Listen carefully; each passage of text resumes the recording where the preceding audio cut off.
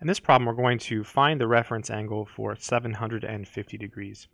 So in order to do this, we'll start by drawing a picture of our angle.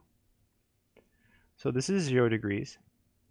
And to get to 750, we're going to have to go around more than once. So if you go around once, you get 360.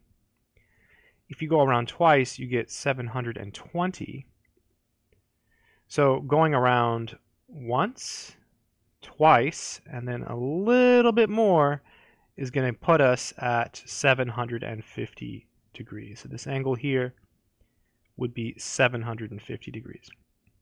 So the reference angle is the positive acute angle made with the terminal side of our angle, which is right here, and the x-axis, which is right here.